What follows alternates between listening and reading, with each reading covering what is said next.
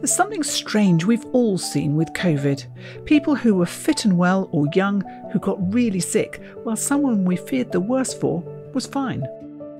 Now, there are many reasons why people get COVID severely. Being male, being overweight, or having an existing condition, being from an ethnic minority, or being disadvantaged.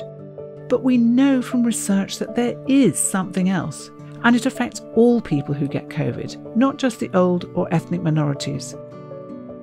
We believe the answer may lie in our genome, our body's instruction manual. We know it lays down how our immune system responds to infection, for example. But while we know differences between our genomes are important, we don't know which ones. So we need to compare the genomes of people with severe COVID by matching them with people who are similar in age and ethnicity who only had mild symptoms. Thousands of people who ended up in intensive care have already agreed to help with their health data and with a blood sample so we can look at their genome. Now we need your help.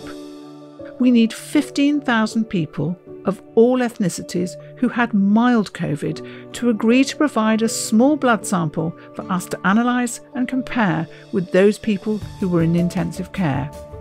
If you have mild COVID, that could be you. For example, if we have 500 people of one type of heritage in the study who had severe COVID, we need 500 of the same background and age who had mild symptoms. We don't know what we'll find.